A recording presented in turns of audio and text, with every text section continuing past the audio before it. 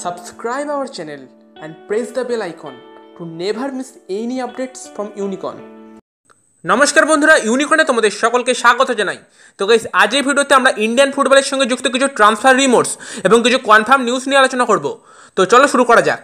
তো প্রথমেই যে বড় খবরটা আসছে সেটা হলো 2019-20 মরশুমের জন্য মোহনবাগান এসি তাদের নতুন কোচ সাইন করিয়ে নিয়েছেন এবং এই কোচটি হচ্ছেন কিবু ভিকুনা।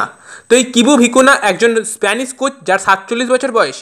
তো এই 47 বছর বয়সী কিবু ভিকুনা একজন উয়েফা প্রো লাইসেন্সধারী কোচ যার কাছে পুলিশ সিটিজেনশিপও আছে এবং এই কিবু ভিকুনা অনেক বড় বড় প্লেয়ারদের সঙ্গে কাজ করেছেন, যেমন রল গার্সিয়া, নাচো মনরেল এবং জাভি মার্টিনেজ। তো এত বড় বড় প্লেয়ারদের সঙ্গে কাজ করেছে, তো একজন ভালো কোচ। এবং মোহনবাগান এসেও একজন স্প্যানিশ কোচের দিকে ঝুঁকলো। তো কলকাতার 3টি টিমের কাছেই এখন স্প্যানিশ কোচ রইল, যেমন মোহনবাগানের কাছে কিবু ভিকুনা, ইস্ট বেঙ্গলের কাছে আলেসান্দ্রো মেনেন্দেজ গার্সিয়া এবং এটিকের কাছে অ্যান্টোনিও লোপেজ হাবাস।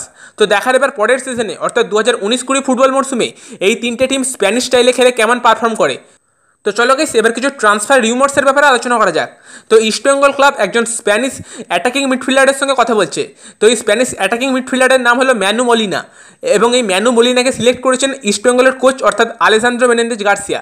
তো দেখা যাক এই ম্যানু মলিনা ইস্ট বেঙ্গল টিমে যোগ দেন কিনা। এই ম্যানু মলিনা একজন 27 বছর বয়সী অ্যাটাকিং মিডফিল্ডার। আর আইএসএলের দলগুলো ট্রান্সফার রিমোটস নিয়ে যে আপডেট আছে তা হলো 27 বছর বয়সী নেরোকা এফসির উইঙ্গার মেইতেইকে সাইন করানোর দিকে ঝুঁকেছে জামশেদপুর এফসি এবং কেরালা ব্লাস্টার্স এফসি, এবং এই দুটো টিমে এই প্লেয়ারটিকে সাইন করাতে চাইছে। তো দেখা যাক কোন টিম শেষ পর্যন্ত এই প্লেয়ারটিকে সাইন করাতে পারে। এবং 23 বছর বয়সী শিলং লাচং এফসির মিডফিল্ডার আইবম্ভ ধৌলিংকে সাইন করিয়েছে এফসি গোয়া। তো গাইস, এই অল্প কিছুই আপডেট ছিল ইন্ডিয়ান ফুটবল নিয়ে, তোমাদের জানিয়ে দিলাম। তো ভিডিওটা ভালো লাগলে ভিডিওটাকে লাইক করো, শেয়ার করো, আমাদের চ্যানেলে প্রথমবার এলে চ্যানেলটিকে সাবস্ক্রাইব করো এবং তার পাশে থাকা বেল আইকনটি অন করে দাও। তো তোমাদের সঙ্গে আবার দেখা হবে পরের ভিডিওয়ে। Bye bye, have a good day.